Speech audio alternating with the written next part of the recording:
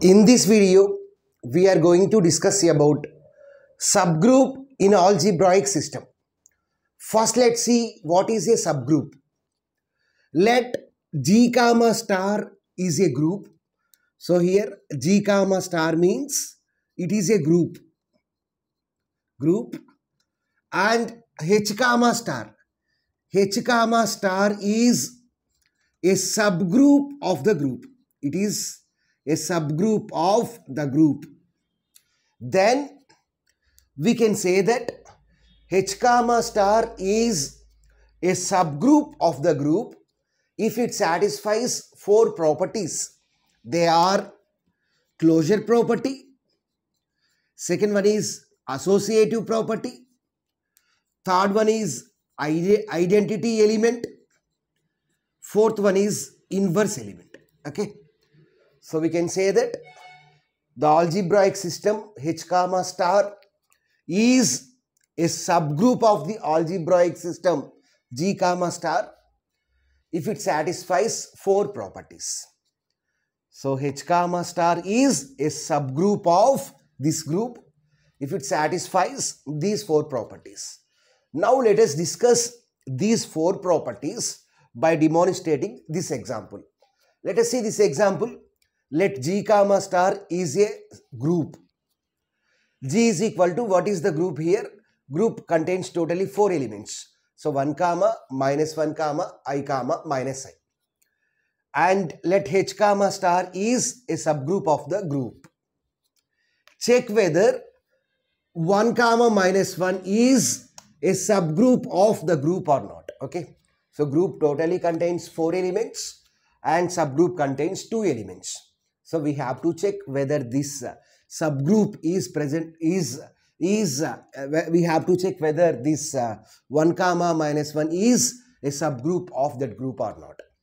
So here we can say that 1 comma minus 1 is a subgroup of this group if it satisfies these four properties. So let us discuss these four properties by demonstrating this example. Okay. So what is the first property? The first property is closure property. First property is closure property. Closure property means we have to take two elements from the corresponding group or subgroup. Okay. For any two elements, here we are checking whether this subgroup is present in the group or not. So that's why let us take the subgroup elements. So for any two elements, A comma B belongs to subgroup means H. A comma B belongs to H. Then if A star B, why? Because here we are performing the binary operation star. Then if A star B is also belongs to the subgroup, then we can say that closure property is satisfied. So let us take 1 comma minus 1. Let A means 1, B means minus 1. So 1 comma minus 1 belongs to H. So 1 into minus 1 belongs to H. What is the result of 1 into minus 1? Minus 1. So minus 1 is also present in the subgroup. So we can say that closure property is satisfied. Now let us focus on the second property. The second property is associative property. The second property is associative property. So associative means we have to take three elements from the subgroup. So for any three elements, we have to take three elements. For any three elements, A comma B comma C belongs to the subgroup G. Then if A star B star C is equal to A star B star C, then we can say that associative property is satisfied. If this LHS is equal to the RHS, then we can say that associative property is satisfied. Here the subgroup contains only two elements, 1 comma minus 1. So let us consider the next element as either 1 or minus 1. It is our choice. So 1 comma minus 1 comma 1 belongs to H. So A means 1, B means minus 1, C means 1. Why? Because here the subgroup contains only two elements. So let us consider C as either 1 or minus 1. It is your choice. So 1 into what is B value? Minus 1 into what is C value? 1 is equal to A into B means what? 1 into minus 1 into what is C value? 1. So 1 into minus 1 into 1 means minus 1 is equal to 1 into minus 1 means minus 1 into 1. So 1 into minus 1 means minus 1 is equal to minus 1. So LHS is equal to RHS. So we can say that associative property is satisfied.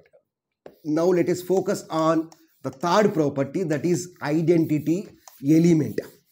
Identity element. And what is the fourth one? Fourth one is inverse element. So first let us focus on identity element. Identity element. Identity element means we have to take two elements from the set. So for any two elements, A comma E belongs to H, A comma E belongs to H, then if A star E is equal to E star A is equal to A, then we can say that identity element is satisfied. Here we are performing which operation? Multiplication operation. The identity element with respect to the star multiplication is 1. So E value here is 1. Why? Because we are performing multiplication operation. Let us assume that we are performing addition operation. Then E value is 0. So identity element with respect to multiplication is 1. Identity element with respect to the addition is 0. Okay. But here we are performing multiplication. So E is equal to 1. So here what is A value? We can take either 1 or minus 1. So let A means minus 1. So minus 1 is belongs to H. So minus 1 into what is A value is minus 1. Minus 1 into what is E value? 1 is equal to what is E value? 1 into what is A value? Minus 1. So minus 1 into 1 means minus 1. 1 into minus 1 means minus 1. So minus 1 is nothing but the value of A only. So we got A as the result. A means what? Minus 1. So we can say that identity element is also satisfied. Now let us focus on the last one, that is inverse element. If it is also satisfied, then we can say that 1 minus 1 is a subgroup of this group. Why? Because it satisfies all the four properties. So fourth one is what? Inverse element. Fourth one is inverse element. So identity inverse element. Identity element, inverse element. Whereas the first two are properties. Okay. Let we have A. Let A belongs to H. Then there exists an element called A inverse. A inverse is also belongs to H. So let A belongs to H. Then there exists inverse of A. That is A inverse is also belongs to the H. And here the formula is then A into A inverse is equal to A inverse into A is equal to E. If this condition is satisfied, then we can say that inverse element is satisfied. Let A is equal to, we can take either 1 or minus 1. Let A is equal to 1. So 1 belongs to H. So here what is the formula? A into A inverse is equal to, what is the right hand side this value? E. So from this let us obtain what is A inverse. What is A inverse? What is A value? We have taken A as 1. So 1 into A inverse is equal to E. What is E value? We know that the identity element with respect to the multiplication is 1. So 1 into A inverse is equal to 1. So we can say that what is A inverse value? 1 by 1. 1 by 1 is nothing but 1 only. So here A is 1, A inverse is also 1. So what is A value? 1. So 1 into what is A inverse value? 1. That is equal to what is A inverse value? 1 into, here we have find the A inverse value. Okay. And then we are substituting A and A inverse value in this equation. Is equal to A inverse value is 1.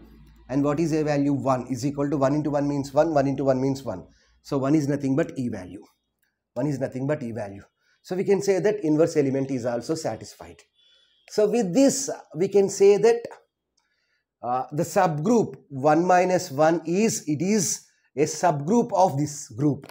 So likewise in the examination they may give question on the subgroup as either 1 comma I or I comma minus I or minus 1 comma minus I.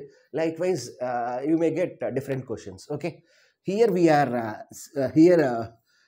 we can say that 1 comma minus 1 is a subgroup of this group.